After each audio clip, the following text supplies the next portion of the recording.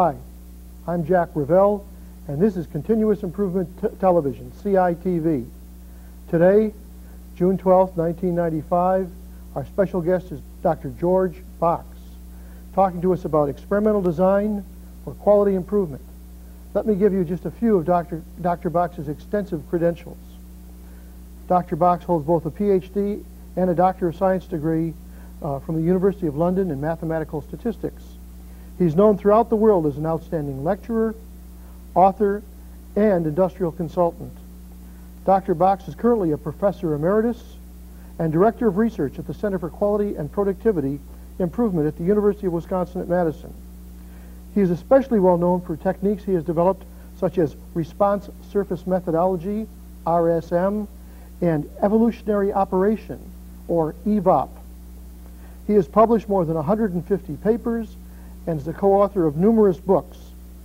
He's a fellow of the Royal Society, as well as the American Academy of Arts and Sciences, the American Association of Science, the American Statistical Association, the Institute of Mathematical Statistics, and the American Society for Quality Control, of which he is both a Shewhart and Deming medalist. Dr. Box holds honorary degrees, honorary doctorates from the University of Rochester, Carnegie Mellon University, and the University of Wisconsin. Dr. Box has agreed to participate in this series of telecasts and talk to us about experimental design for quality improvement. It is my distinct honor, my privilege, to introduce to you for our 2-hour presentation today, Dr. George Box.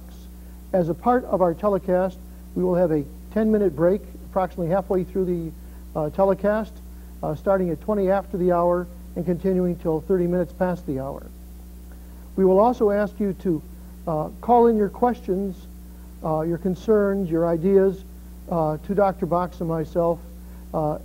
During the telecast, you can see on the screen the numbers. The voice number is area code 800-442-4613, and the fax number, if you choose not to be heard over the air, is 800-760-6067. George has specifically asked that we reserve our questions until somewhere between 5 and 10 minutes after the hour so that he has an opportunity to begin the presentation and get well into it before your initial questions. But he does, and I do, encourage whatever questions you may have relative to the topic at hand today, experimental design for quality improvement. And now, let me introduce to you perhaps one of the best known statisticians in the United States, perhaps the entire world today, Dr. George Box. George, welcome to Continuous Improvement Television. Thank you. Thank you very much. I'm very glad to be here.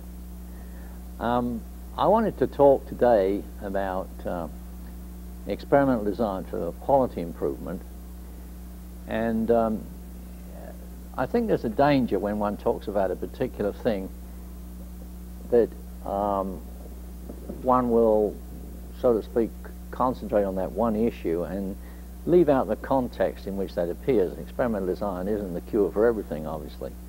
And so I'd like to say something, first of all, about the quality movement itself and where statistical design really fits into that. And of course, the quality movement is about the whole organization, from the president to the janitor, is part of a knowledge-generating system. A company that can do that, that can have in place such a continuously improving system, always in place, so to speak, can adapt itself to whatever the situation may be, whether it's bad or good or whatever it may be. They're best able to do that because they're most able to learn. And I think if somebody asked me what quality is about, I would say it's about the democratization of scientific method for continuous quality improvement. That's what we're going to be talking about. And there are some words in there that need explanation. Democratization, what do I mean by that? Scientific method, what do I mean by that? Continuous quality improvement, and the word quality. Well, let me start by just saying something about quality. I think quality is a good word, but I think the quality movement is more than that says. It's really about the history of learning and of learning how to learn. Quality is about knowledge, and I think Dr. Deming made that point very strongly about the importance of knowledge and knowledge generation. And so it's very pertinent to say, well, how did we learn? How do we learn now? How will we learn in the future? And I think we can go back a little bit and learn something by just looking at how things used to be and how they developed. There was a pre-science phase, I'll call it, a science phase, and we're moving now into what I would call democratized science, which is the quality movement. And you can see that there was a period, I suppose it went up to probably about 1600 or so, when the scientific approach was less evident. And coming up to, say, 50, 30 years ago, science was regarded as something that a very special breed of people did, scientists and so on. I think since Shewhart, in particular, and Deming and Duran, it's become clear that science can be simplified and can be used by everybody. And so that's what I mean by democratized science. And the result of that will be that the rate of change in our environment, which at the moment is very fast, will be even faster. And we have to be concerned about that. Let's look about at this pre-science phase.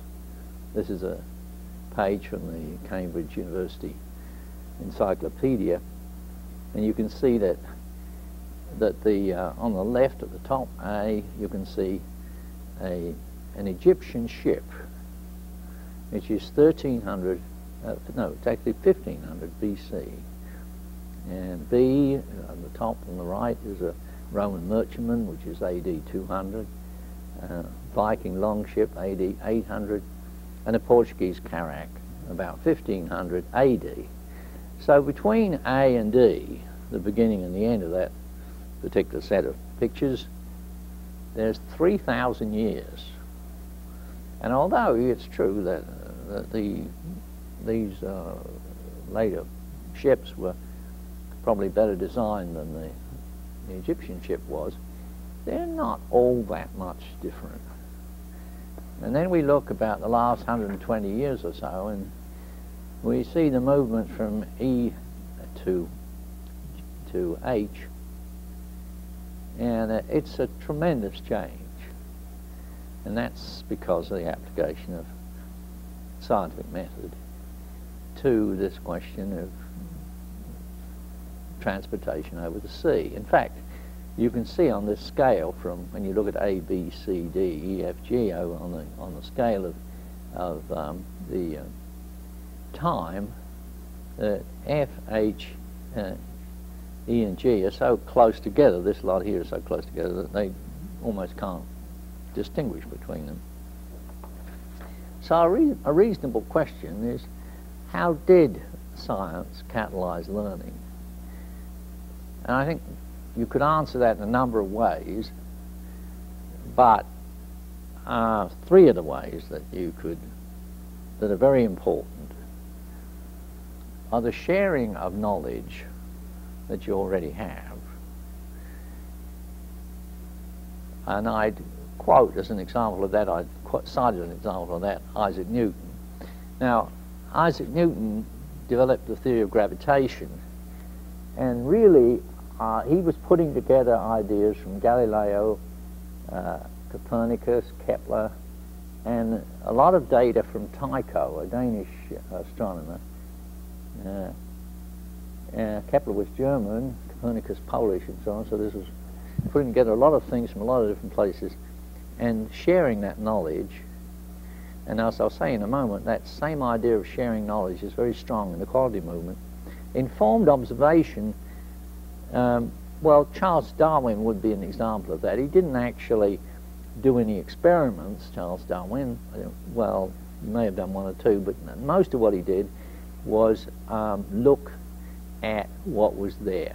Yogi Berra said you can see a lot by just looking, and Darwin certainly saw a lot by just looking, and came up with a theory of evolution. And the third method of science, you might say, is directed experimentation.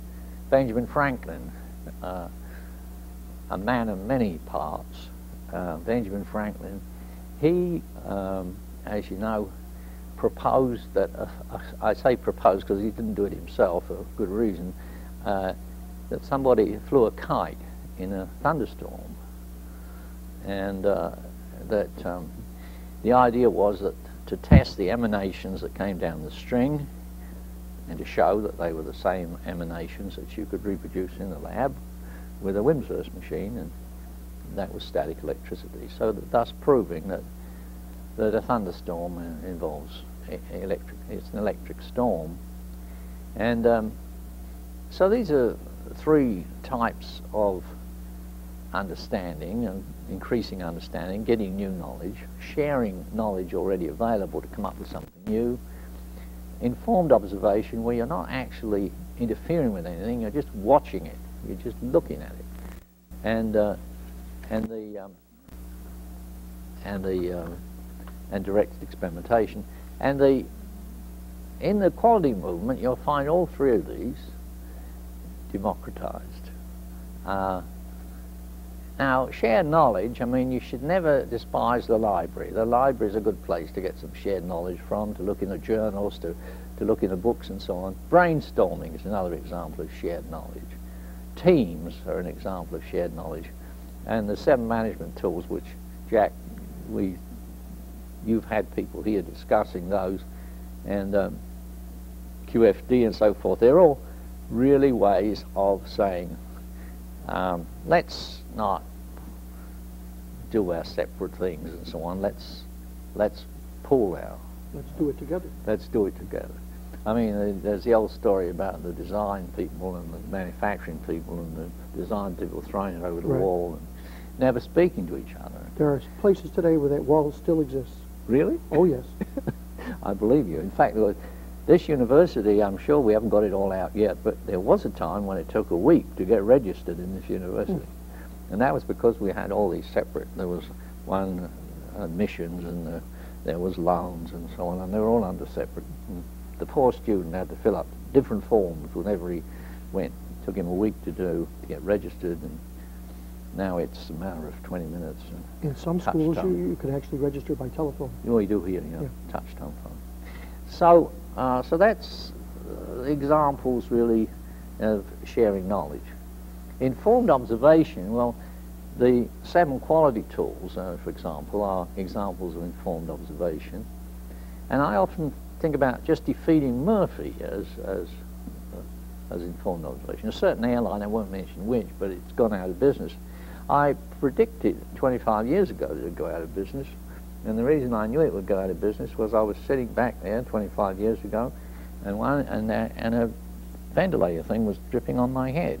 Well, there was water dripping on my head, and I rang the thing, calling the steward, and the steward came over and said yes, and I said, "There's this ventilator dripping on my head."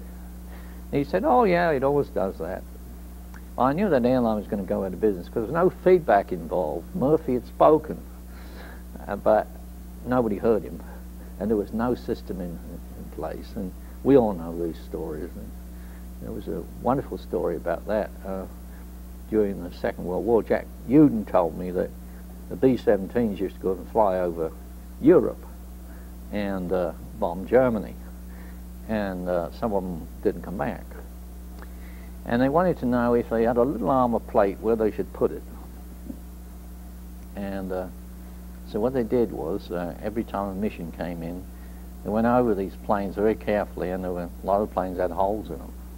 And they had a little model of a B-17, and they marked off on the model, on the wooden model, every time where all these holes were. And when they'd run a few missions, they had hundreds of, in data from hundreds of planes, and there were some places where there weren't any marks. And those were the ones that hadn't come back, and that's where they had to put the armor plate.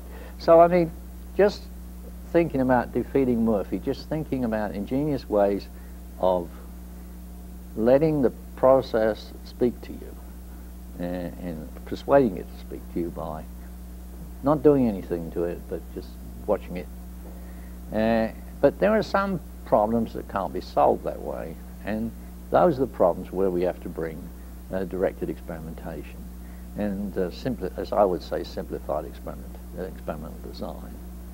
Before I get on to that, I want to say something about another word that came into that beginning part. I talked about continuous quality improvement, and sometimes people say, you know, George, or whoever is saying this, they say that you quality people talk about continuous improvement. It doesn't make any sense.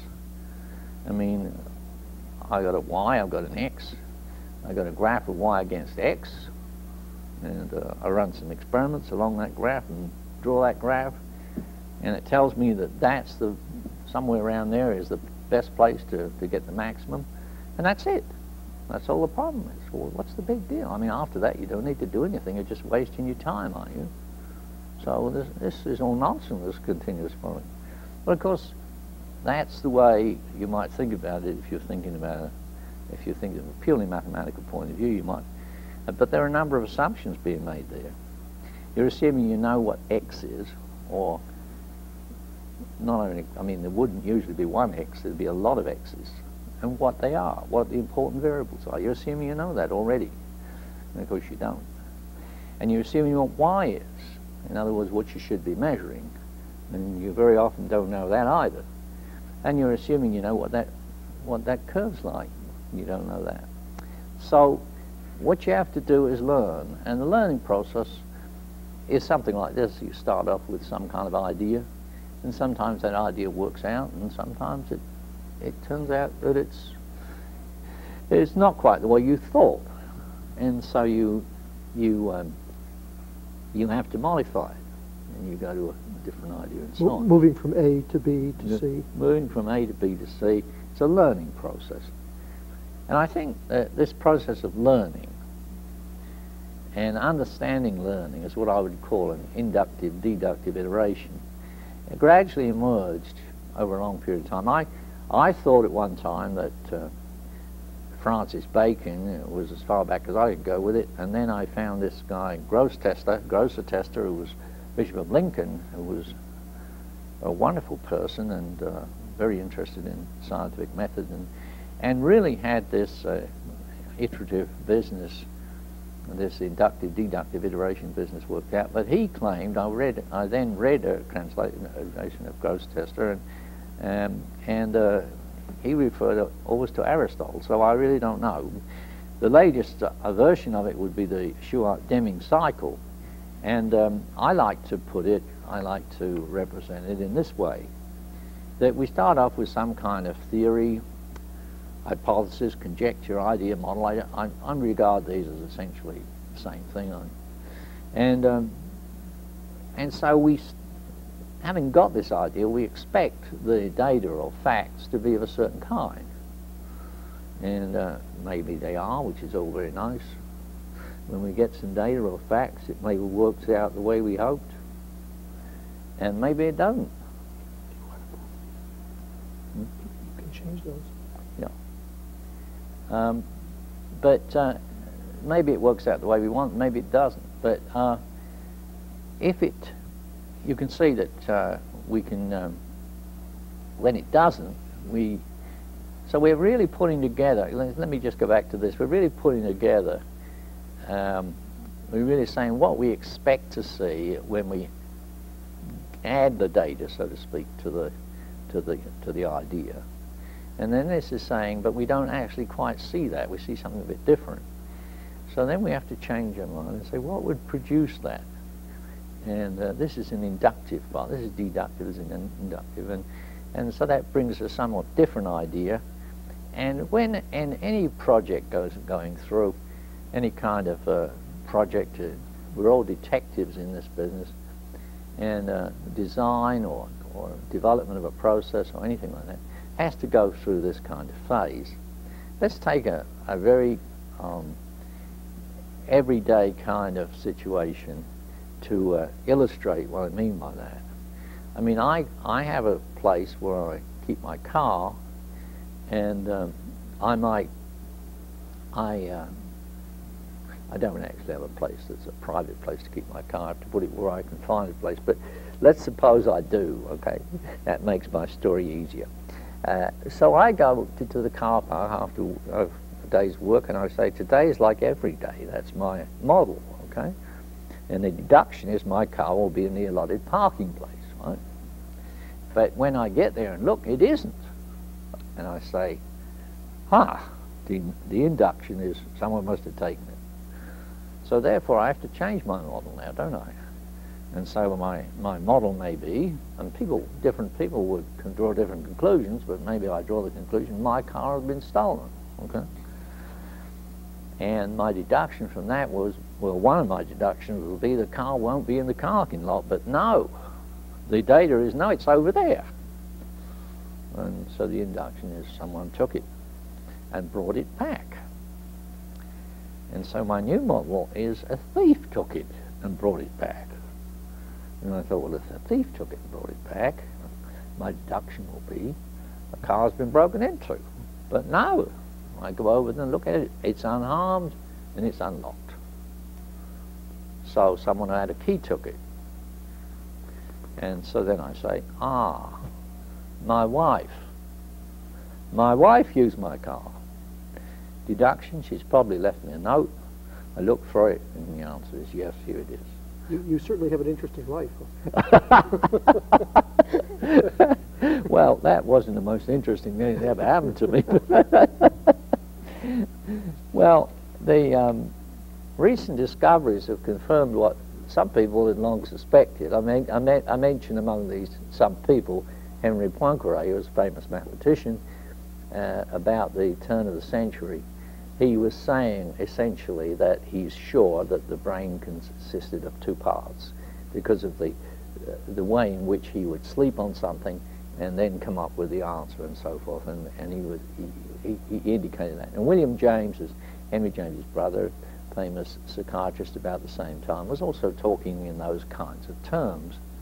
And but recent discoveries have shown that the brain does in fact consist of two parts, and there's, as we know now, for most people, there's a left brain and a right brain, with the left brain mostly concerned with analysis and deduction, and the right brain with creativity and induction. And these are continually talking to each other by means of the corpus callosum, which is a series of connections between these two parts.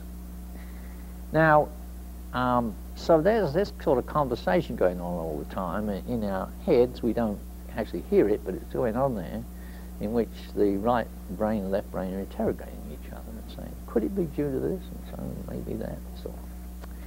And now this process of, I just said data before, data and facts. Now, when you say data, people are liable to jump to conclusions.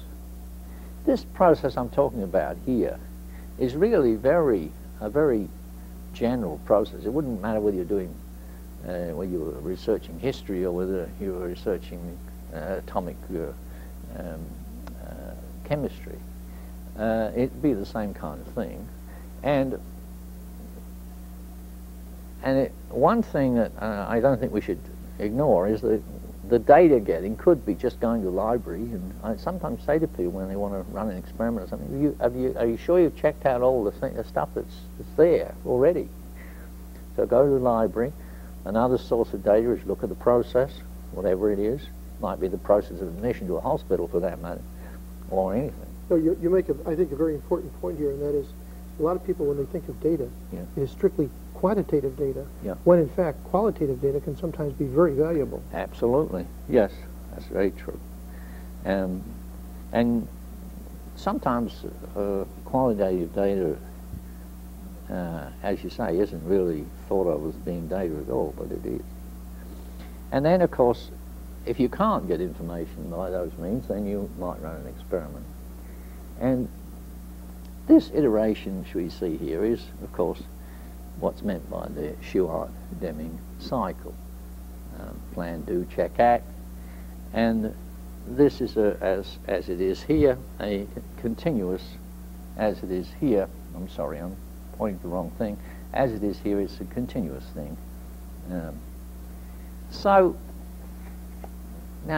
let me talk now about the design of experiments.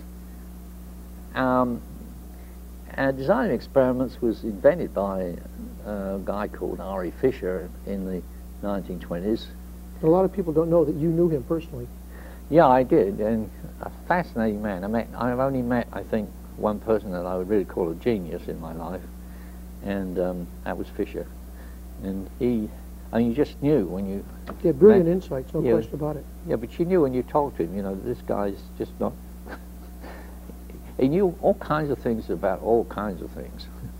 You go for a walk with him, and he'd just tell you, he told me a lot about, when he first came to Wisconsin, he told me all about the geology. It must have been this way, George, don't you think? And he told me things, and I'd never really seen those things when we looked at the lakes and things like that. And he would pick up a flower and see all sorts of things in it that you would... So anyway, he was quite a guy. But one of the things he was concerned about was, how do you run an experiment so you end up with a conclusion and not an argument? And I want to... This is a very important point, and I want to say something about it. And what we usually do when we teach this to our engineers is we use a paper helicopter, and I'm going to say more about this paper helicopter in a bit.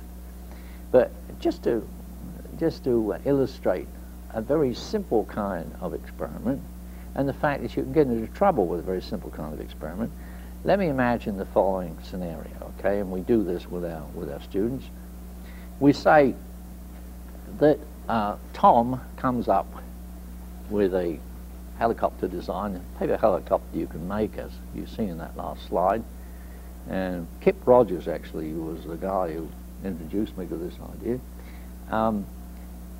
You can come up with a paper helicopter like this, and let's suppose Tom drops it 4 times. And he Purposely?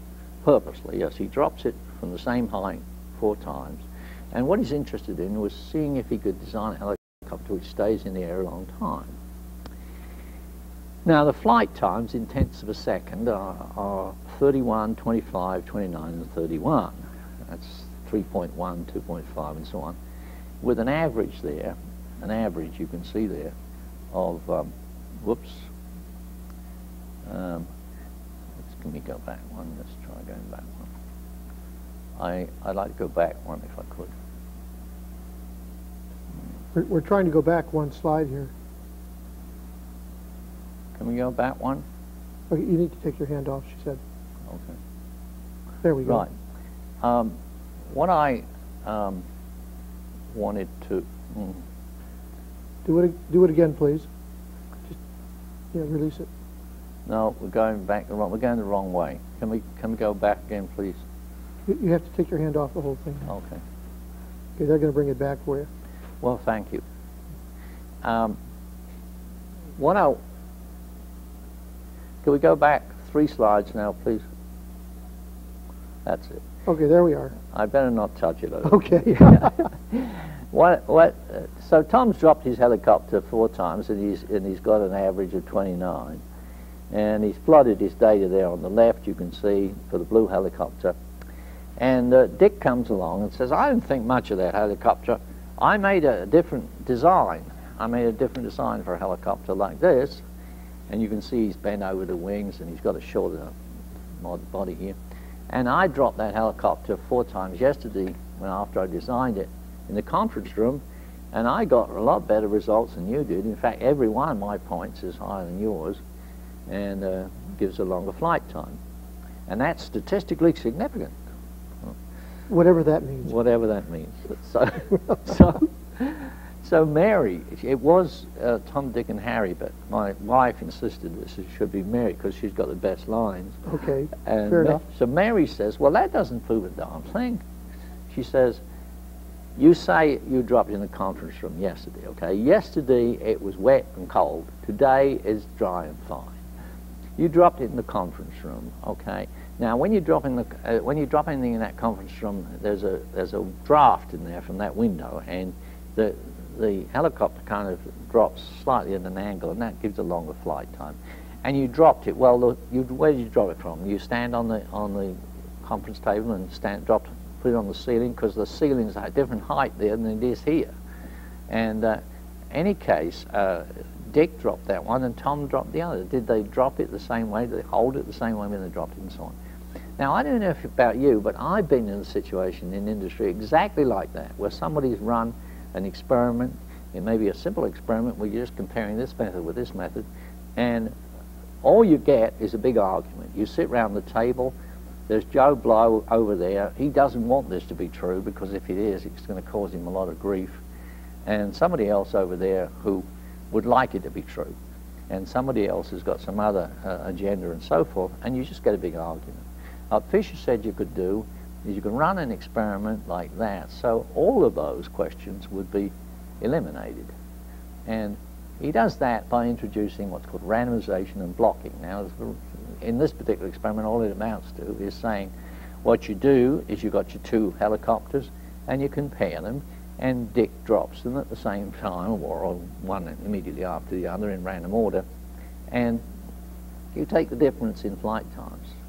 And then, if you like, Tom drops them, and maybe Mary drops them, and maybe drop them in different places. But the point is that for each pair, the conditions are the same. And that's called a paired comparison test.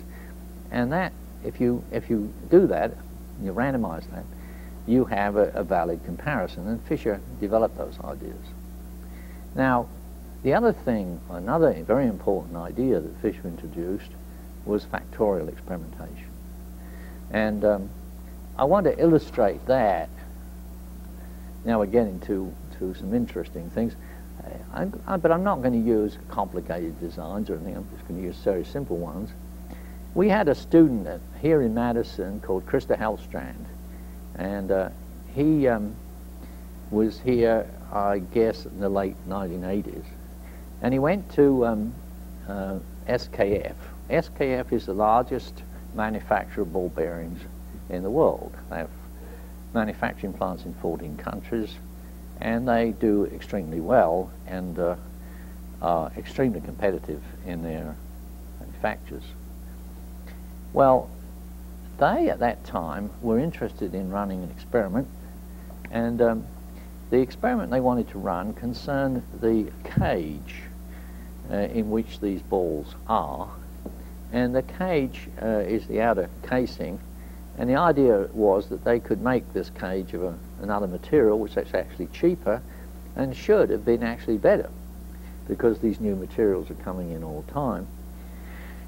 And so what they planned to do was to manufacture, to actually use the plant to produce 8 runs, and they're going to manufacture the balls in 8 periods of time on the plant.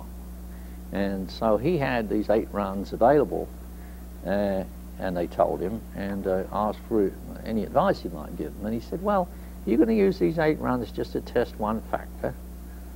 And they said, well, we think we'll have to repeat it over to make sure that we've got what we think. He said, well, wouldn't you like to try something else? And they said, well, we would, but we don't want to get involved in more than 8 runs. We've set aside one of our lines to do this. That's a big investment. He said, well, can you tell me in a couple of factors, other factors you'd like to look at? And they said, well, We've got some people here who've got some strange ideas, and we've been making bearings a long time, but they've got this heat treatment for the balls that they want to try, and they've got a way of changing the oscillation, which is the amount of touching that the balls have on the casing. And he said, well, let's put those in. And they said, oh, you mean run a one factor at a time experiment like this, where you'd have on this you'd have the standard. Perhaps we could move on to the next slide. You'd have the standard the standard runs here, and then you'd modify the oscillation, keeping everything else constant. You'd modify the type of heat treatment, and you modify the cage, keeping everything constant each time. That's a one factor time experiment. And he said, no, I don't want you to do that. I would like you to run a factorial experiment in which you run all the combinations in this way. And George, let me ask you a question. Yeah. Some of our viewers who may be new to the topic of designed experiments may wonder where the name factorial came from. It came simply from the fact that it contains a number of factors. Yates was Fisher's first deputy assistant, so to speak, and he called them factorial experiments because there were a number of factors involved. Okay, I thought perhaps there was something deeper to it. No, and you can see that they got a remarkable result. The kind of numbers they were expecting on this, this is an accelerated test they do, and these actually represent thousands and thousands of hours of wear that you're seeing here. It's the time time for the bearings to wear out, and you can see that the standard conditions, which are the ones here, then you get here and here. Well, your standard conditions here are given about 17, 20, that sort of thing. There's a variation in these numbers. But you are not getting much different if you just change oscillation. You're not getting much different if you just change the cage, and you're not getting just very much difference if you just change the heat. And those represent the measurements, the performance? Yeah, that's right. The number of hours of before. Well, it's really representing, it's a proportional number of thousands of hours that you'd go before the bearing failed. Gotcha. Yeah. Okay. And you can see that up here, they're getting, when they change both oscillation and heat together, they're getting numbers that are 5 times as big. A very dramatic change. And that saved many, many millions. It was actually done in England, many, many millions of pounds, I'll say, because it was pounds, in the very first year. And it's a very simple experiment, but notice that, unfortunately, it's true that most people still run one factor of time experiments. And with one factor of time experiments, the assumption is made that the effective factors will be additive. But, of course, a lot of things aren't additive. Some things that depend on interaction, for example, is sexual reproduction, and a number of important things. I've always considered it that. It is. Yeah. And so there's a lot of these, one of the things this teaches us is it's tremendous, probably a tremendous number, since people have always done one factor at a time experiments, there's a tremendous number of things that depend on interaction, like this, waiting to be discovered. And you know, that's a thing that you've got to think about. Let me remind our audience, as we come within now 15 minutes of our break, that we have both a phone number and a fax number that we would encourage you to call. And I think we've gotten to a point in our telecast now where, George, I think it would be appropriate if somebody wanted to call in that they could. Yeah. Both are 800 numbers. The number for calling in directly by voice is 800-442-4613. That's on your screen. And if you choose to fax in, it's 800-760-6067. I would really encourage you to call in and see what George has to say on a particular topic relative to your concern. And with that, back to George. Yes, well, I wanted to say about these designs that the particulars I'm showing you is, of course, a very simple one, but a lot can be done with very simple designs. A man I greatly revered was L.H.C. Tippett. He was originally a statistician with the Cotton Research Institute in England, and later the Textile Institute, and he eventually became the director of that. And very early on, in the 1930s, he was running designs. Then when I went to, I was in industry for 10 years in ICI, up near there in Manchester, and I used to meet him, and he was like a father to me. He was very nice to me. He was a young chap, just starting out. He used to say, "George, always remember, keep it simple. Keep it simple," because complicated designs have their place, but there are some things where, you know, if you can vary one or two or three things, you're doing pretty well, and especially when you're varying things on the full scale. Hey, you mentioned that Tippett was doing experiments in the 30s. Yeah. Was he doing them with an awareness of what R.A. Fisher was doing? Oh yes, he studied with Fisher and with Pearson. Ah, good. And okay. And did some very interesting work. In fact, Tippett is the very earliest applications of orthogonal rays. He didn't call them that, but it was to a spinning machine where he was trying to find out what part of the spinning machine was causing problems. Now, these designs can be used not only for looking at changes in the mean, which is what we showed in the last slide, but also for looking for changes in variation. And I've shown, instead of just giving numbers, I've shown a set of, as they might be, quality control charts at different conditions of the machine, different combinations of three factors A, B, and C. And you can see that when you increase B, that's to say this factor here, you go from here to here, across this way, that you increase the mean. You can see there to there, you get an increase in mean. There to there, you get an increase in mean. There to there, you get an increase in mean. And there to there, you get an increase in mean. However, if you change factor C, you can see you get a decrease in variation as you go this way. And so these things can not only be used to study what happens to the level of the process, and you may want to adjust the level, but also to tell you something about what things are causing and producing a lot of variation. I happen to think that's one of the most insightful graphics that you have in this collection. Thank you. I might say, actually, that it doesn't end there, because we have had examples. In fact, my friend Simon Bisgard has a very nice example where the problem actually was that there was a cycle. There was actually a cycle in the process. And so what you were trying to do was to get rid of that cycle, that cycling. And so you could run a factorial and ask the question, which way do we have to go in order to reduce that cycle to more? And actually, it was very interesting, because they ended up saying, well, what is the period of that cycle? Right.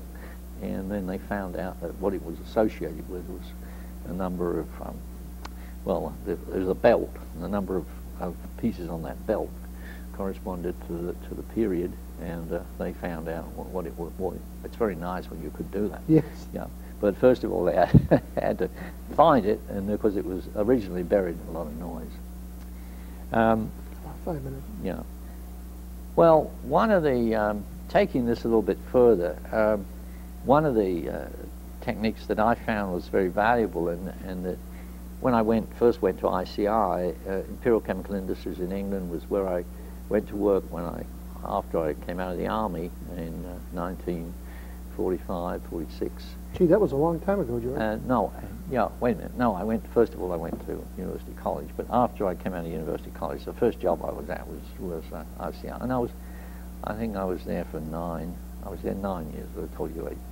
But anyway, they said to me that they wanted to improve their yields, and I developed response surface methods, which appeared in a paper in 1951 by myself and a chemist called Wilson. And really the idea of this is really very simple. I mean, we all draw graphs like this one in one dimension, and what it really is a way of looking at things graphically in more than one dimension. So, for example, if you think of that graph that I drew there, where I'm plotting yield against temperature, you imagine I put a series of those lines back to back and at different levels of the. If you go to the next slide, in the next slide you'll see. Well, I guess we're not going to get the next slide. No, just push it. Push it? There. Oh, yeah. Yeah, in that you can see, oops, one back, please. Back, please. Back, please. I'm sorry. It's me. You have to take your hand off his head. Yeah, it's me. I'm sorry. Would you go back a couple, please? Yeah. Okay. When you go back to this one, you can see that as you change the concentration, you can imagine that the temperature yield graph will change. And you join all those graphs together, you'll get a surface like that. Now that's a cumbersome thing. I mean, what it's saying is that you can measure at any particular level of temperature and concentration, you'll get a certain yield. That's the height of that surface thing. And that's nice, but it's cumbersome to have to carry a thing like that around in your head or on whatever you do, a model. You can imagine that what would happen if you put that in a bathtub of water, that model, and as you change the water level, so you get a series of contours, and so you can represent the same thing by means of a contour graph. And you can see in the next slide that those contours. And that represents the same thing as we saw before. And furthermore, if you want to take that one step further and you say, but I got another variable, I got pressure. Well, you can imagine these contour graphs built one on top of the other and joined together to make this kind of diagram like that. And what design of experiments is about, really, is where do I put my points in this space? Where do I put them? You know, I had them on a cube before. Maybe I shouldn't always have a cube. Maybe I should have some other shape. To explore that area there and find out where those contours are and find out where they're going. So that's the kind of thing we're looking for response services. In order to do this, though, you're forced into using three factors. Three levels? Three factors, like concentration, temperature, and oh, you can do it for pressure. 2 factors. But then you only have the two-dimensional graphic. Well, that's right. You have a two-dimensional graphic, but then you have a little square of points, which is your design. And you don't necessarily get involved in 3 levels either, because there are these special response service designs, which, well, not. I mean, you might think you get involved in a tremendous number of experiments, but you don't, because there are special response service designs which you can take a cube and then you can put some points around it like that without running everything at 3 levels to get those curved surfaces. And so we found that was very valuable and applied that to a lot of things, and it's been applied to many more things since. At this point, we're just about ready to take our middle break. It's approximately 20 minutes after the hour. We still don't have any calls or questions. I would encourage you during the 10-minute break that we have here from now till 30 minutes after the hour that you formulate your ideas, your questions, and either call them in to us during the break or fax them in or during the second half of our telecast today. At this point, you've got about 10 minutes to do what needs to be done, and we'll look forward to seeing you after the break. Remember, George will be back after the break and here to continue his presentation as well as to answer your questions. See you then.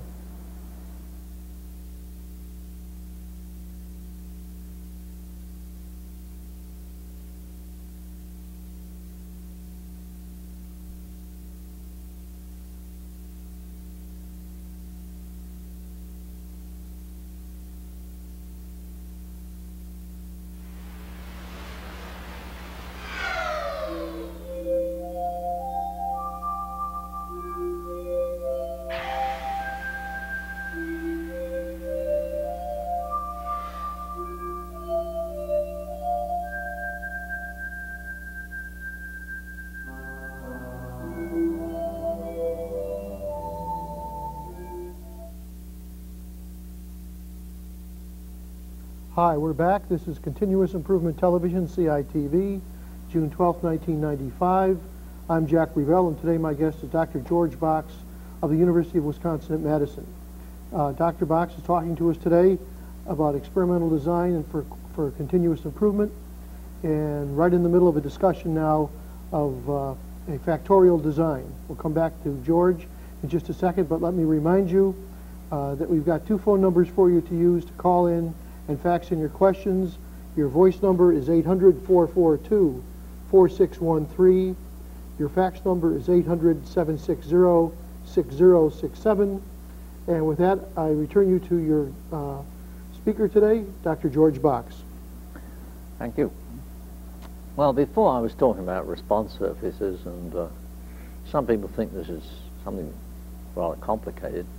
It doesn't have to be, and I think these ideas are very important. Perhaps their ideas are more important than the details. So I'm going to illustrate some ideas, particularly about the fact that very often when we deal with these kind of things, we're looking at several different measurements, different responses. And so I'm going to take a experiment that was done a few years ago by Albert Pratt and Xavier Tort, the two gentlemen who have had a lot to do with the center here and from Spain. And this is an experiment on dog food. Now, the people who are manufacturing this dog food were getting too much powder in the product, and their customer was unhappy about this. And so they decided that they would run an experiment to see whether they could find conditions manufacture which would reduce the amount of powder in the product. And so you can see the experimental conditions there. What they decided to change was a measure of temperature, of flow, and something called a compression zone.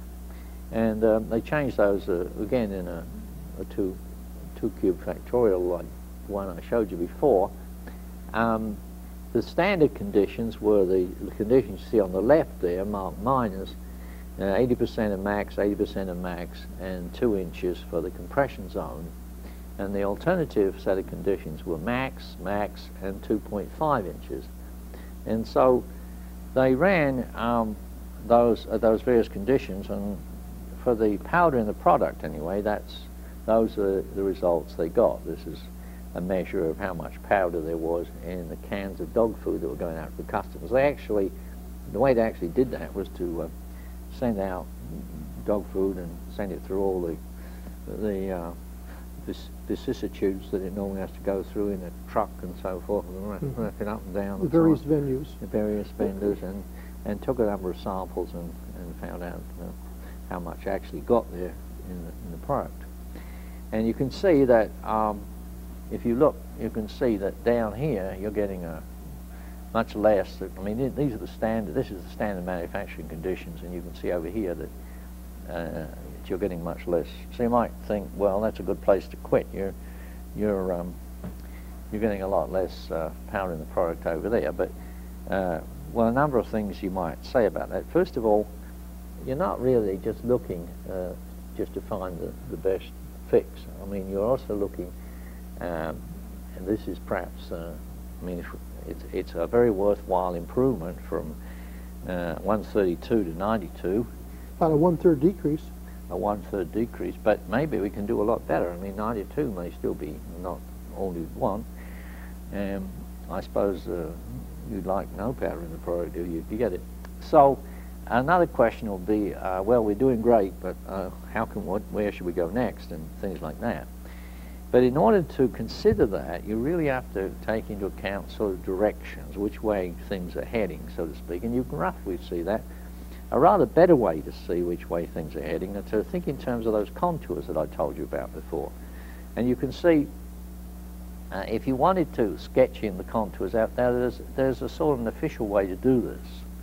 There's an official way to do this, but with a calculation, and the computer will do it for you. But you can see the idea. I mean, there's a 132 there, there's a 104 there. So if you said you're interested to say, well, is there a sort of plane on which we're getting about 120, you can see that plane would have to go through about there, because there's 132 there, 104 there.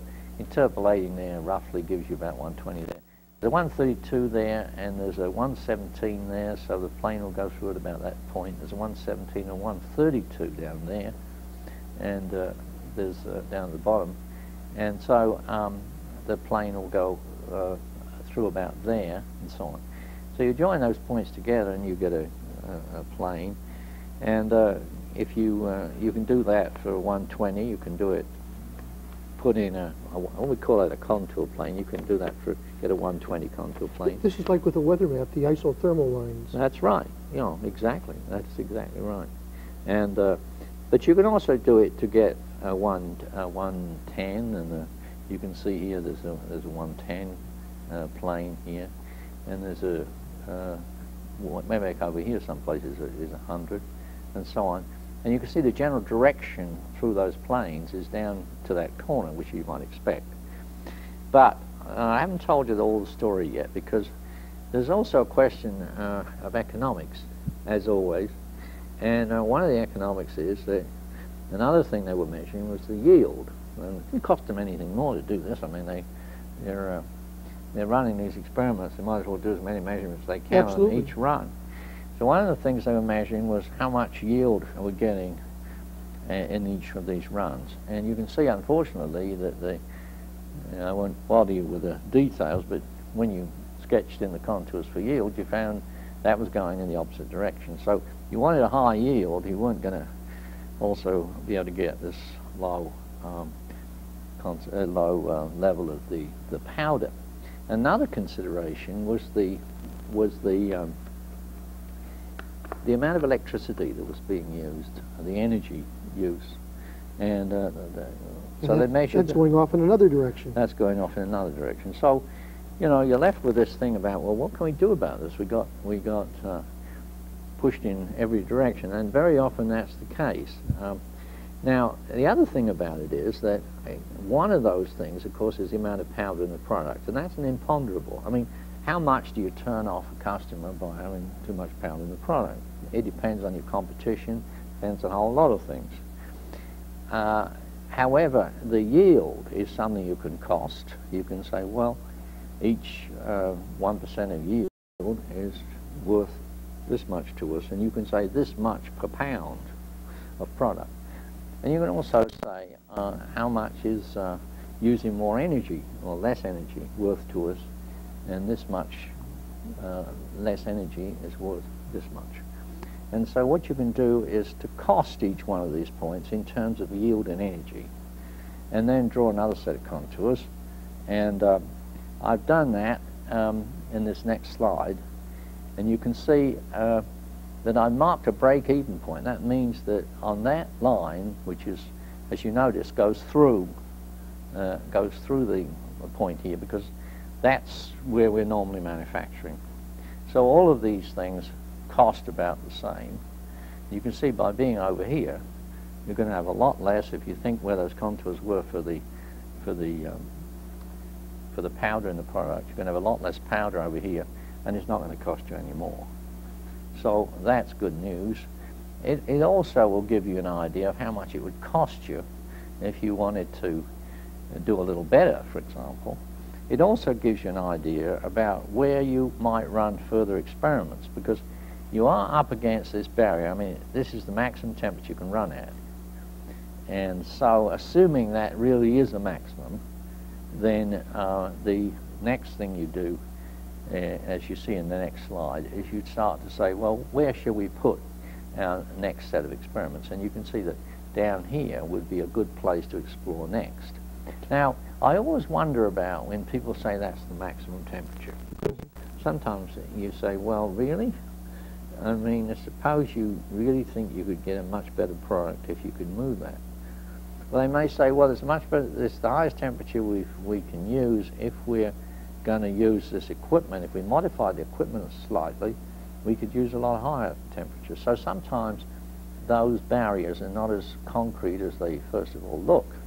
And so you should make inquiries about those things.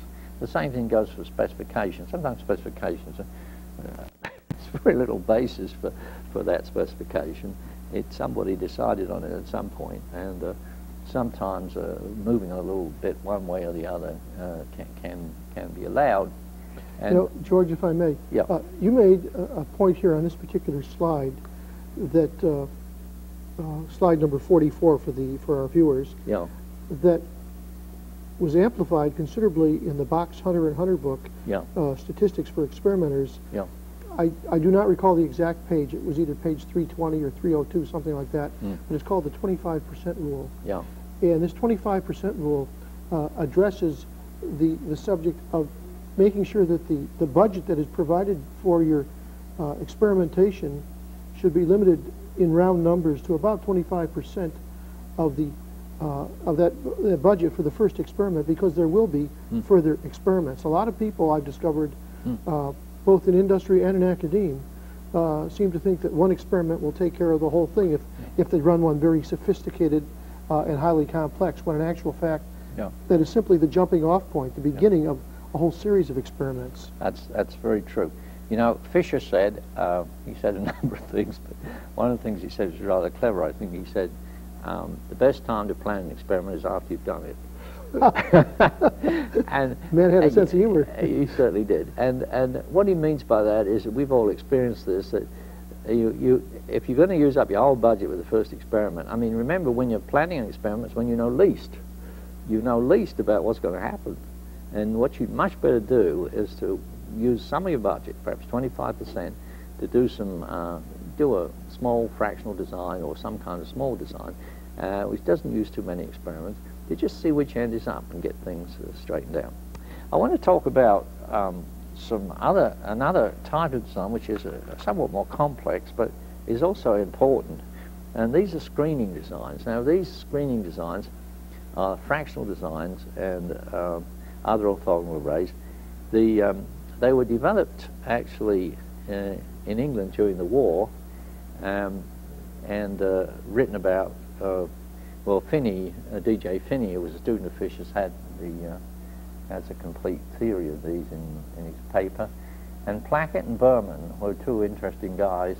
They worked for the Ministry of Supply, which was in a group called SR-17, which reported directly to Churchill. And they had this problem of designing a proximity fuse, which was a fuse which would have a shell which would explode when it was near an airplane, didn't have to actually hit the airplane. And it was a little mini radar. Yeah, but there were a lot of factors in that, and so they devised these orthogonal arrays. And first, that actually there was a 12-run orthogonal array with 11 factors in it that they used to determine which were the important factors. So these, when I say screening designs, what you're really, with these designs, you're really saying, we're in an early stage in the investigation. We got a whole lot of factors. We don't really believe all these are important. We don't know which ones are, and we would like to find out.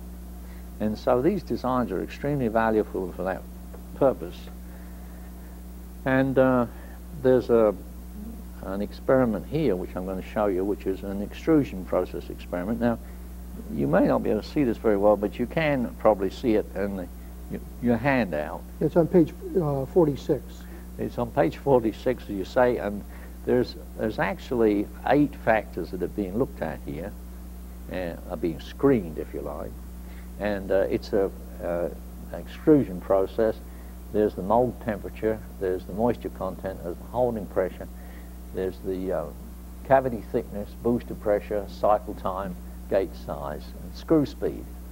And George, forgive me for interrupting, but some of our viewers may not be as familiar with the concepts of design of experiments as others. Yeah. Could you take just a moment and differentiate for us the difference between a factorial design, a fractional factorial design, and an orthogonal array? Yeah. Well, a factorial design is a complete factorial, and you can see that the problem with that is, I mean, if you have just 3 factors, then 2 to the power of 3 is 8, so that's not a terrible large number. That's 8 experimental runs. 8 experimental runs, but with 4 factors it would be 16, with 5 factors it would be 32, with 6 factors it would be 64, and so on. And so these people, Finney and so forth, were concerned with saying, can we have fractional factorials? In other words, experiments in which you don't run all those combinations. You run a very specially selected group of those. Now, the theory behind this is really quite interesting, and mathematically, but you don't really need to know the theory. You just have a set of what our engineers do is they just have a table of designs. One such table is divides by my colleague Bisgard. He has a little red book that you can get from, I guess, from the center, and all these designs are sort of listed, so you can just run them out. And there are computer programs, so many of them around. You just ask, how many factors you've got, how many runs are you prepared to make, and so on, and we'll figure out for you what's available. So that's a fractional design, and it's a particular case, an orthogonal array, because in the columns in this thing, you can see these columns of signs. They have a very interesting property. There's 4 lower levels and 4 higher levels in each column, and they're matched. They're completely balanced. If you take the 8 minuses, I should say 8. I was just going to say for an 8 run it would be 4 and 4. Yeah, but for 16 it's 8. So there's 8 minuses here, and if you look at those 8 minuses and you go across this way, you'll find that they're opposite 4 pluses and 4. Each set of those 8 minuses are opposite 4 pluses and 4 minuses in every other column, and the 4 pluses similarly are opposite 4 minuses and 4 pluses in every other column. So this thing is totally balanced. It applies to every column. This is called orthogonality, and it means that you can these things don't become correlated unnecessarily. In ordinary data, regression data that just happens. Very often you don't know whether it's this or that, because when this goes up, that goes up. This is a way of separating that. And anyway, you can see that what they're going to do in this first run, they're going to run the low mold temperature, the low moisture content, the low holding pressure, the high cavity thickness, the high booster pressure, and so on. And for that run, they found they got a shrinkage of 140. They're trying to get the smallest possible shrinkage. Now, so that's essentially what they're doing, and what you see that's only 16 runs, and now there are 8 factors there, so that 2 to the 8th is 256. So that's a 1/16th fraction of the full factorial. You could also say it's an orthogonal array. It's called an L16 orthogonal array. It's the same. It's the same thing. Because it's an orthogonal array because of the balance features. The balance features. If the balance did not exist, then it would be strictly a fractional factorial. No, and fractional factorials in particular cases are orthogonal arrays. Oh, really? Yeah. Okay. Yeah. So, in fact, in Plackett and Berman's work, they have all the orthogonal arrays, 2-level orthogonal arrays, and a lot of 3-level orthogonal arrays, from 4 up to I think it's 96, which is about as big as you'd ever want to get. More than enough. Yeah, and when it corresponds to, say, a power like 8 or 16 or so on, it usually is the standard factorial, fractional factorial. But then you see you've got designs for 12 and 20 and 24 and numbers like that. So so that's what they did.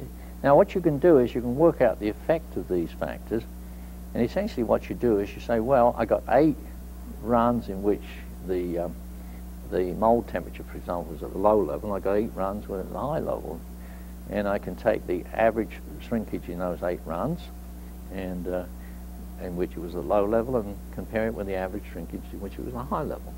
So and I would then take the results of, for example, experimental runs 1, 3, 5, 7, etc., wherever there was a minus sign, yeah, and sum all those results up, the y value, the shrinkage, yeah, and that would then be my average and performance. divide by 8 because it's again an Right. average. And that would then give me the figure for the low level of the mold temperature. Yeah, and you do the same for the pluses. Okay. And that would say how much on the average does shrinkage change as we change mold temperature. Gotcha. And those, now you can analyze experiments like this. You can get all involved in complicated analyses and so on. But there are perfectly good ways to do this, which have a lot to be said for them. not only for simplicity, but for other reasons. And there was an American statistician called Cuthbert Daniel. There is an American statistician called Cuthbert Daniel. He'll be relieved to hear that. Well, he's 84 years old, I think now, 85. But Cuthbert's still going strong, as I know. And he was responsible for this normal plot, which I'll show you here, which is of great value to engineers. And you can see that in the next slide. Now you can see that on that normal plot, there are 3 points. Each of these points corresponds to one of these effects. And you can see that, I guess I'm not getting down to that bottom one, but that you can see there's one at the bottom there, opposite the number 1, and there's 2 at the top, which really aren't, that middle lot is probably just noise, this lot here. And because those are more or less on a straight line. But these one over here are way off that line, and so is the one which is down the bottom there.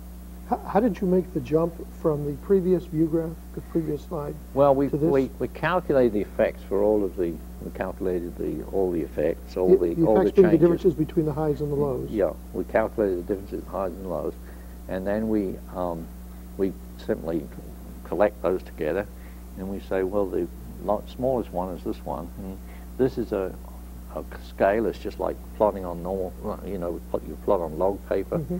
With this, you plot on normal probability paper, and on that paper, if the data are just noise, they'll plot as a straight line. And so when you've got some, in this case, you've probably got 3 real effects, and those are coming out as those effects there. I'm in trouble with this thing.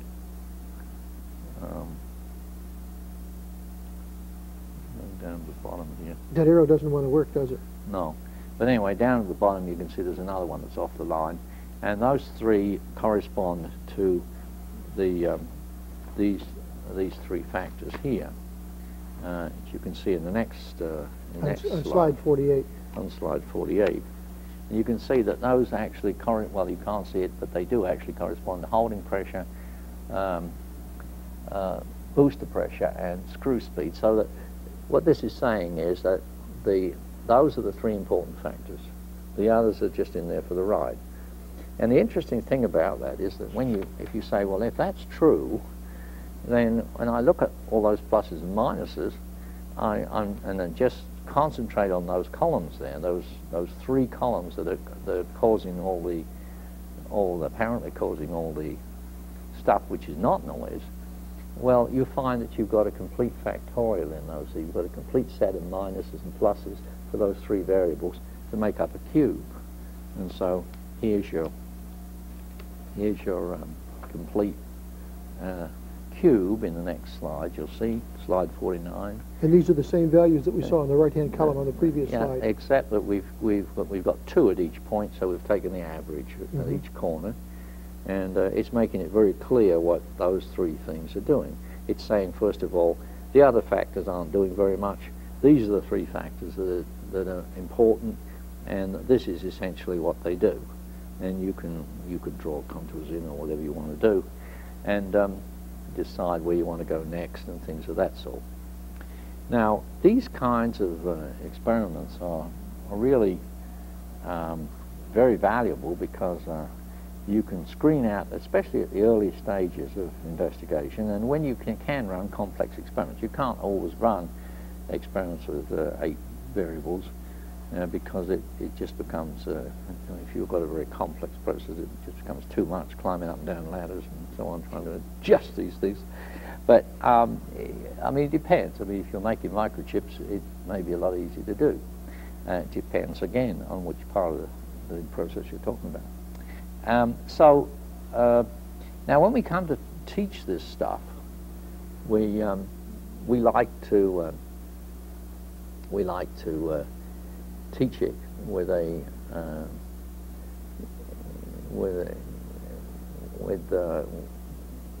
these paper helicopters. And what we do is we have we tell the class that we're going to try and design a paper helicopter which will stay in the air the longest time. And we were trying to find out at this stage which are the important variables. And so the kind of variables we will put in there will be variables like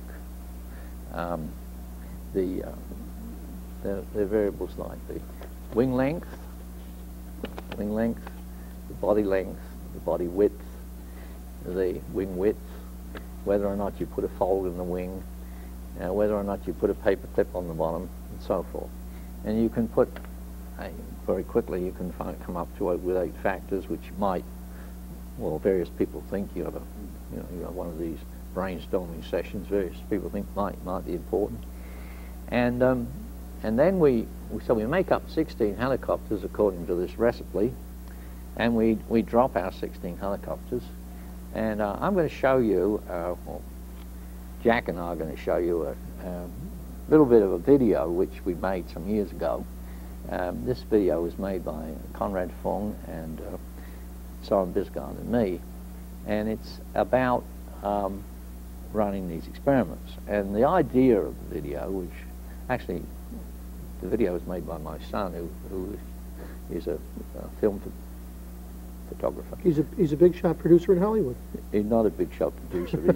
He's trying very hard to become a cameraman in Hollywood. It's not easy. But anyway, he took this movie for us, Harry Box, and you'll see, I hope pretty soon, a clip from that movie, which is showing an experiment where we're running 16 helicopters, and we're dropping 16 helicopters, and we're putting up the results. We plot the results. Well, I'll tell you about what we did afterwards, but here's the way the experiment looks when it was run. Okay, we're going to bring up the video now. Okay, now we're ready to run the experiment.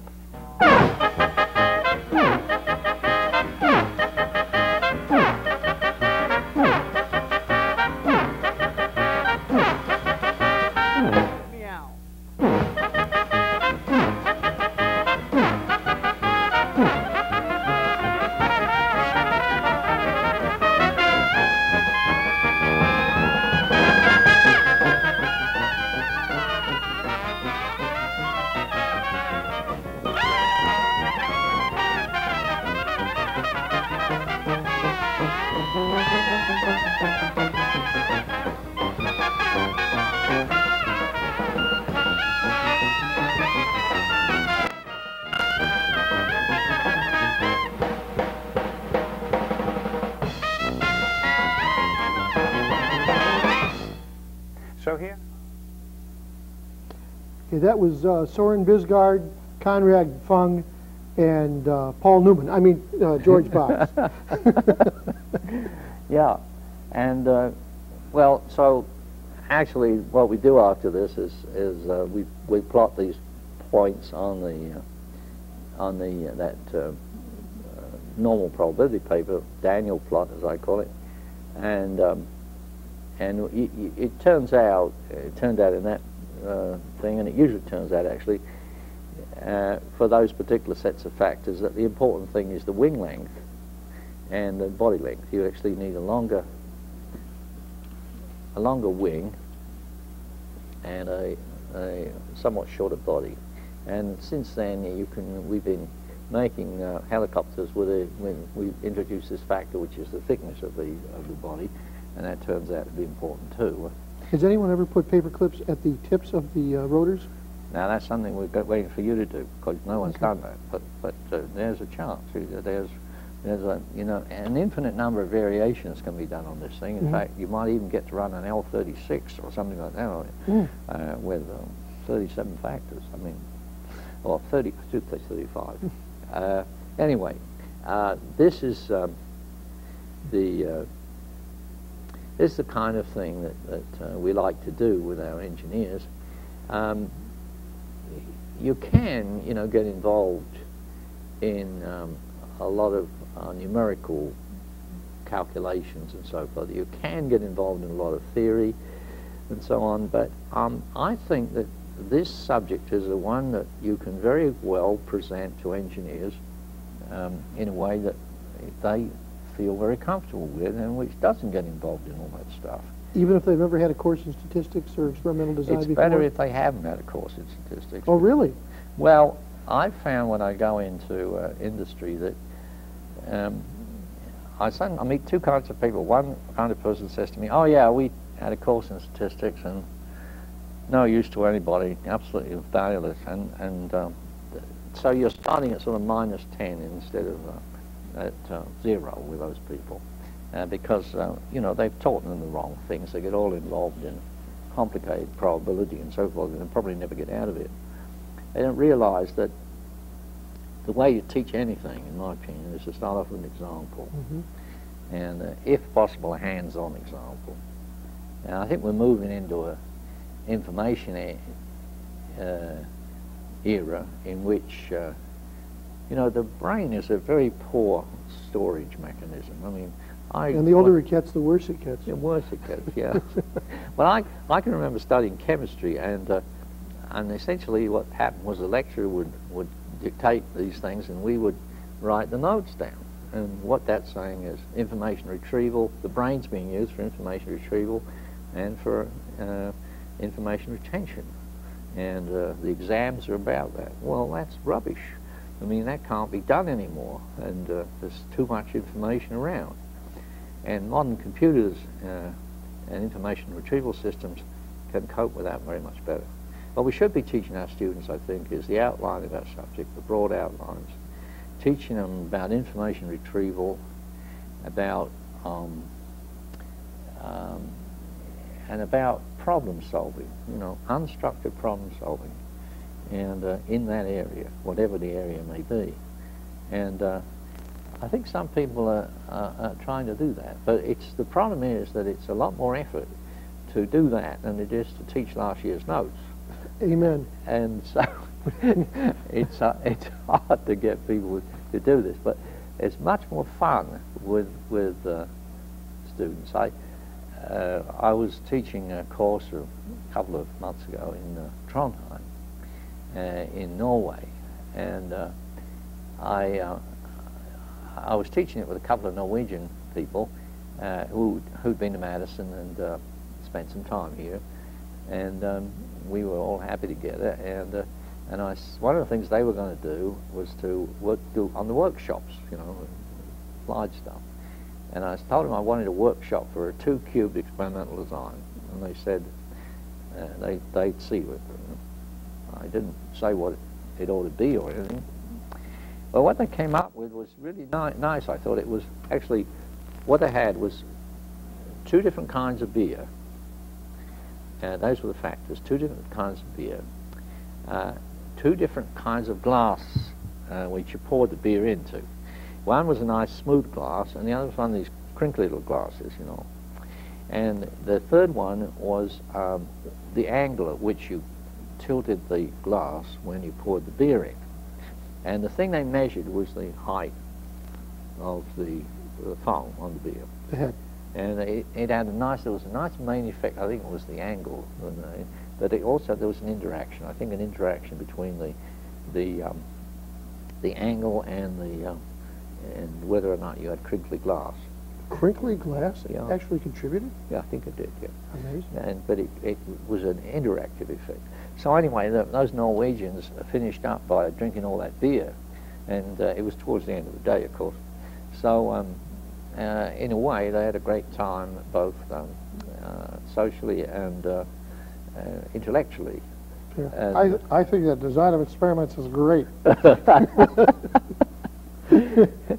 Well, one of the things I wanted to get in was sometime when we get on to that last slide, I wanted to say that you may at some point want further information about us, and I would appreciate if you would address each of these items on there, yeah, so that the folks know where they can get them and yeah, and what's in them.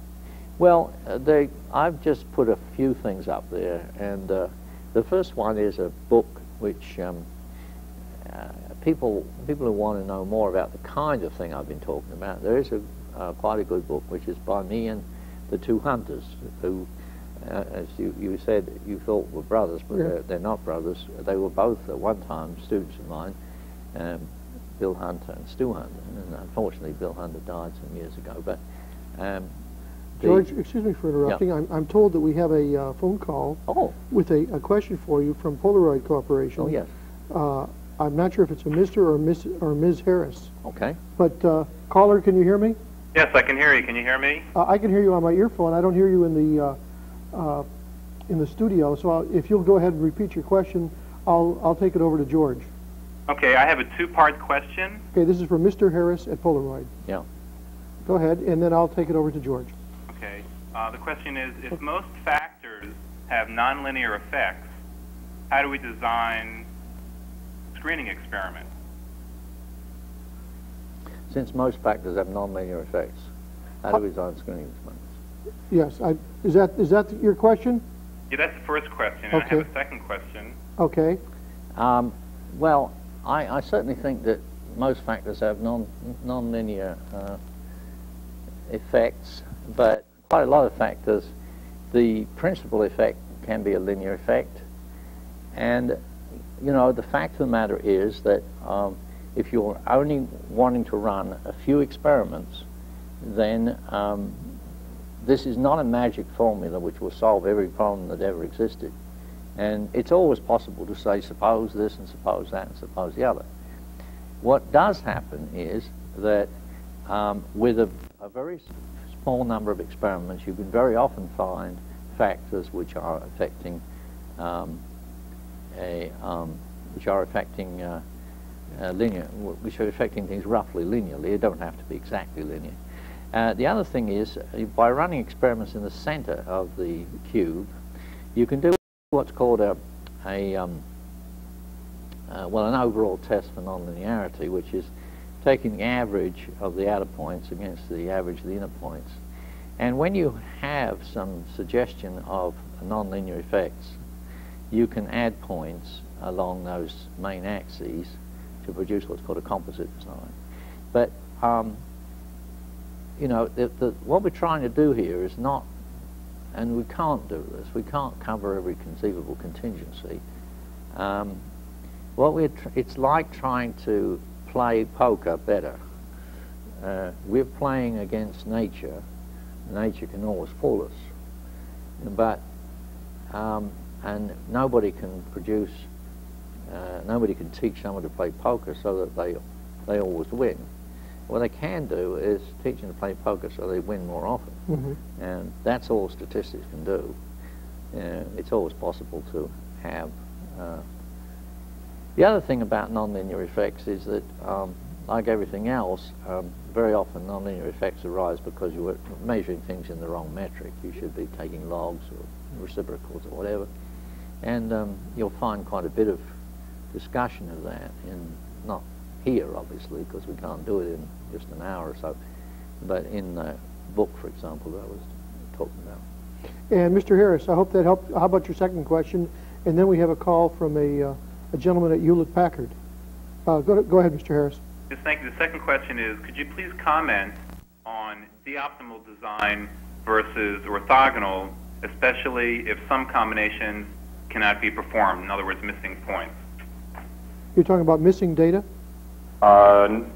Those two designs, especially when some combinations cannot be performed.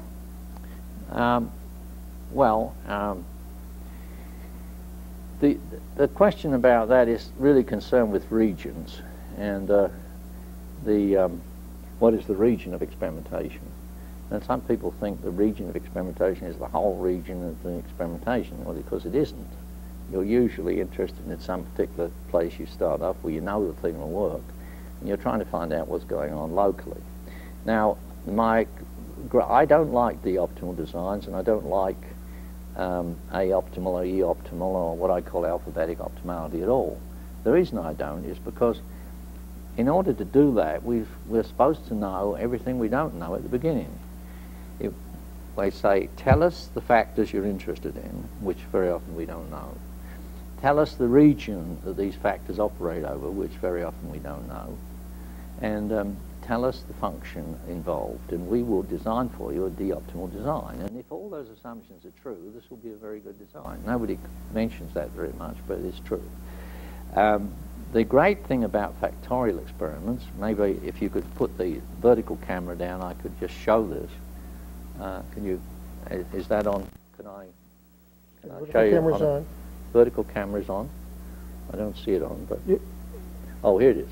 The great thing about factorial experiments is this, that they, you know, the thing that the brain does, the thing that the brain is able to do is, you know, a 3-year-old, for example, manual for kids I saw in a drugstore the other day. It was called Same or Different, and you had to say, you know, whether these umbrellas were the same or whether they were different, and so on. And that, well, the factorial design is a supreme example of same or different, and therefore a supreme example of not knowing in advance what is going on, but trying to figure out what's going on.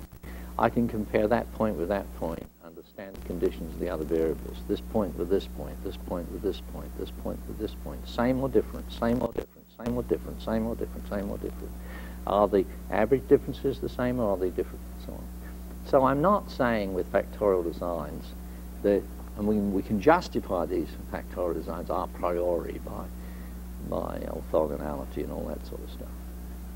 But I'm talking about creativity, and for that purpose, I mean, it seems to me de-optimality assumes what we know, what we are supposed to, what we don't know, and for that, unless you know a great deal about the problem, I wouldn't do that. The other thing I don't like about de-optimality is that people make a great fuss about de-optimality. There's a design, for example, for 3 levels, and Fedorov makes a great fuss about the fact that the de-optimal design, that is not a de-optimal design for a quadratic surface over that region. And there is a different distribution of points which gives a de-optimal design. But the interesting thing about it is that if you increase the size of this factorial design by about half a percentage in each direction, in other words, if this was 20 degrees and this was 40 degrees, you increased it from 20 to 40.5, say, or 40.2. This design would have the same D value as the other one. So this business is tremendously sensitive to region, and the D value changes enormously on the region. It changes as a very high power of the size of the design. So I think that the application of those things are somewhat limited. I agree that there are occasions when if you ran the design like this, you couldn't run that point. That's not necessarily the end of the world. You can still run designs with missing values, or you can think of the design as being run, if this is a natural barrier or something like that, in this way. I'm not saying you should never run de-optimal designs. They have their place. They have their place, but I am saying that the point that's been missed, and I've heard nobody talk about, is the creative nature of factorial designs, which is very, very important. Mr. Harris, does that help a little bit? Apparently Mr. Harris is gone. I hope you heard the presentation. and during the course of your very eloquent... I have no idea what that was. No. But it sure wasn't very pleasant. No. During the course of your very eloquent discussion, we lost our lady from Hewlett-Packard. Oh. So let's continue on. If she calls back, we'll try and pick her up. Yeah, I was talking about the where you could get some further information about some of these things, and I mentioned this book, Statistics for Experimenters, and that is written for engineers and other experimenters. And I think you'd find some of the ideas that I've been talking about there were explained in more detail. Cuthbert Daniel wrote a very good book called Applications of Statistics to Industrial Experimentation. That's also published by John Wiley. Whereabouts did Dr. Daniel teach? Well, he didn't. He was an engineer and private consultant. And but he came up with all kinds of clever ideas as is very often the case. I mean, when you ask where the really original ideas in statistics came from, starting with Gauss, for example, who invented least squares because I mean, that's just an exaggeration, but he invented least squares mainly because he wanted to, somebody asked him what was the distance between Potsdam and Berlin, and he got all these measurements, which from this village to this village and this village and so on. And actually, if you read Gauss's original manuscript, he solves that problem and calculates by least squares what the shortest distance, what the best distance is. Could you further explain what they do? Mr. Harris from Polaroid, Yeah. Remember he disappeared kind of towards the end of your discussion? Apparently what he was doing was putting together this fax for us, which just came in from Polaroid in Waltham, Massachusetts. And he's asked Dr. Box, could you further explain what data you're plotting in the Daniel or normal plot? Yeah. Well, what's being done there, as we're saying, each of those factors that we've changed, we have, in that column, we have 8 runs that are being run at the low level of that factor, and 8 runs that are being run at the high level of the factor. So if we take the average of these 8 runs against the average of those 8 runs, we have an average difference. And that is called the effect due to that factor. It's how much, when we change temperature from 120 to 140, from minus to plus, how much does the yield change? 5.6 units. That's called the effect. And so we take all those effects and we plot them. And you'll notice that there's actually more effects out there than 8. And that's because we're also looking at groups of interactions in that thing as well to see whether, though we can't look at individual interactions, we can look at groups of interactions and see whether those are... there's a very good, in both Daniel's book and in our book, you'll see a very full explanation of those plots. George, before we lose her again, I too, from Hewlett-Packard, is back on the line. I believe this is her 3rd time, so we don't want to lose her. Are you there? I too, can you hear us? Yes, I'm here. Are you located in Santa Clara?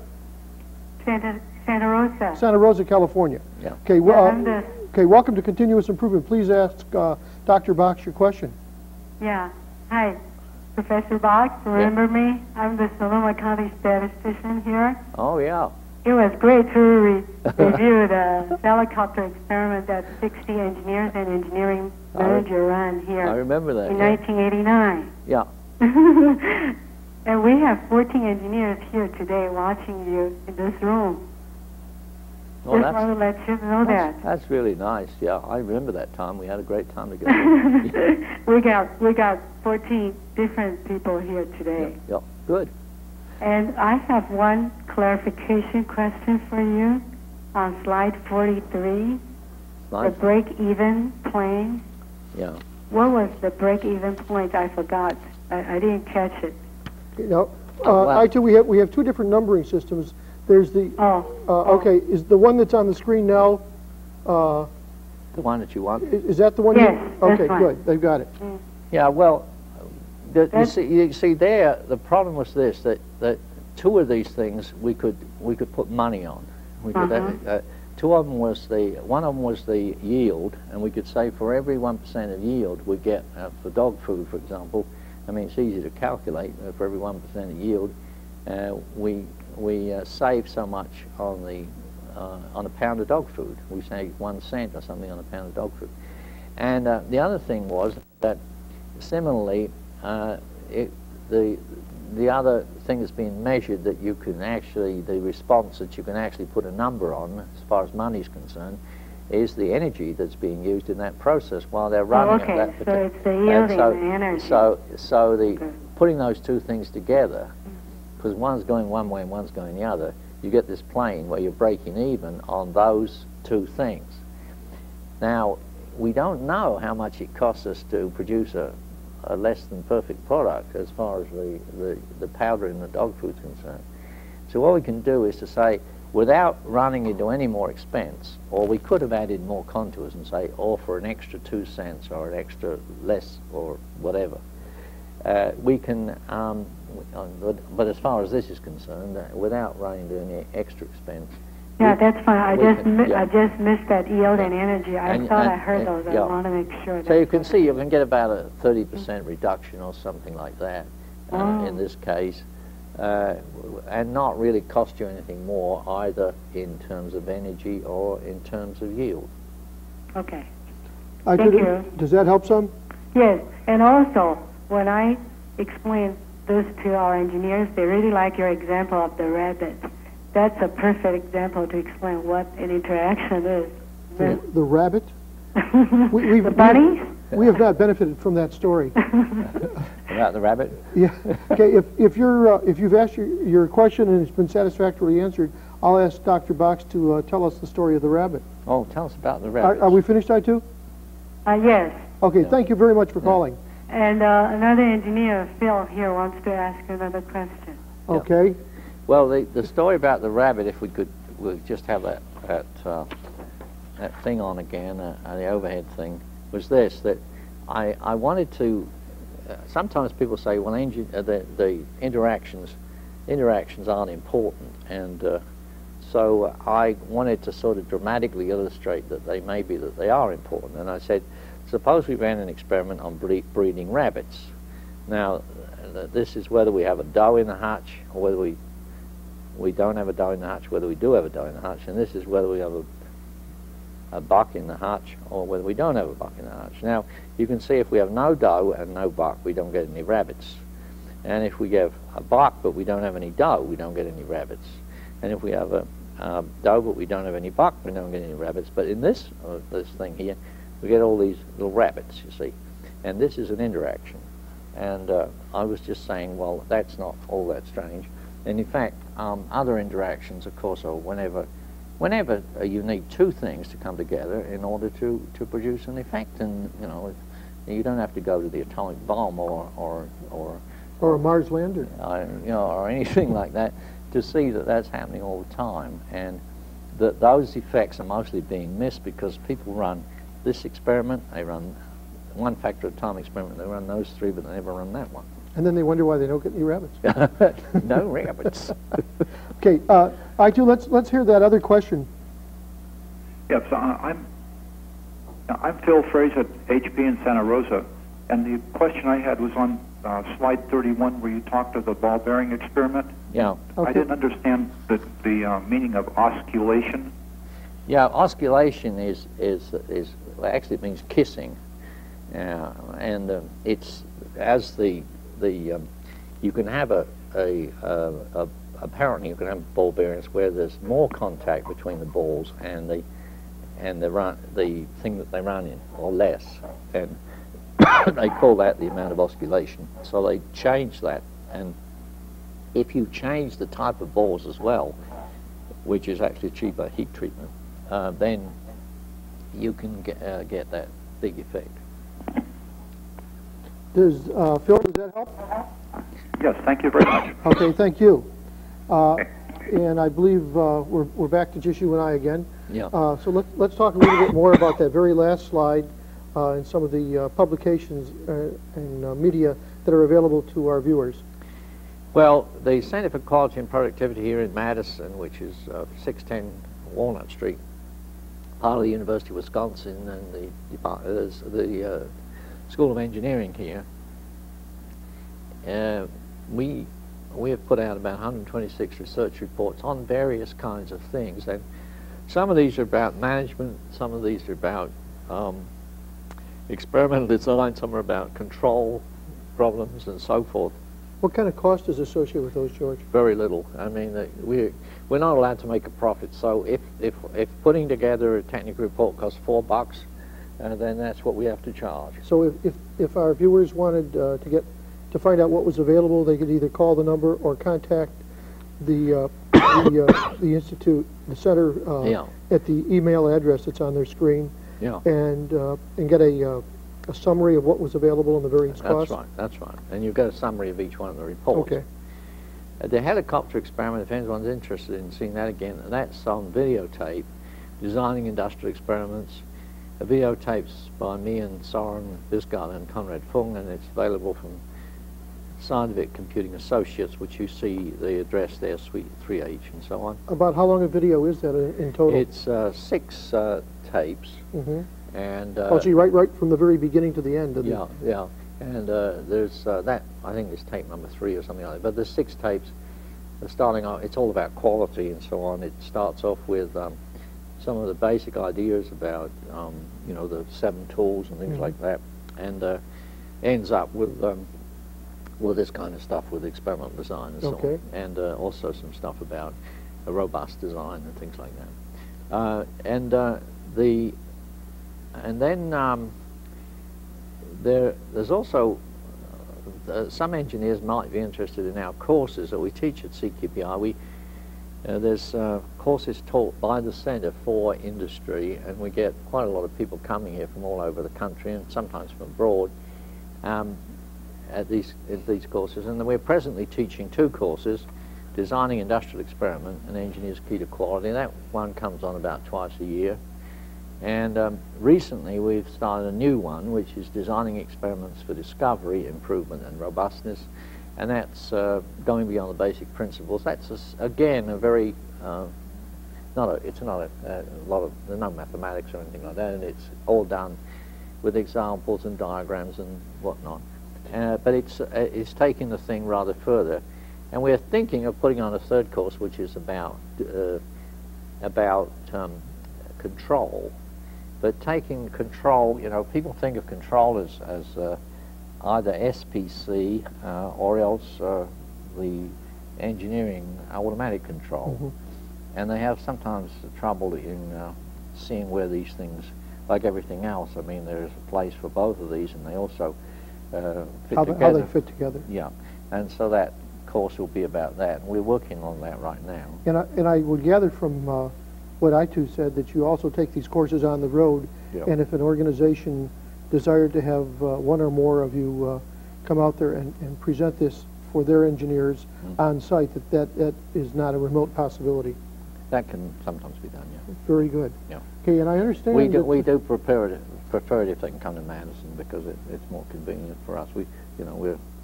We're sort of only a small organization, and it's hard to. But in terms of being cost effective, if they were going to send 14 or 15 people, it might be easier for one of you to go out there. It might, yeah.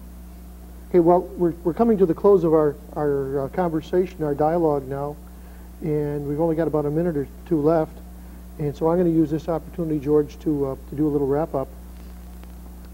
This will complete our telecast for here on June 12th, 1995 with George Box, talking about using design of experiments for continuous improvement.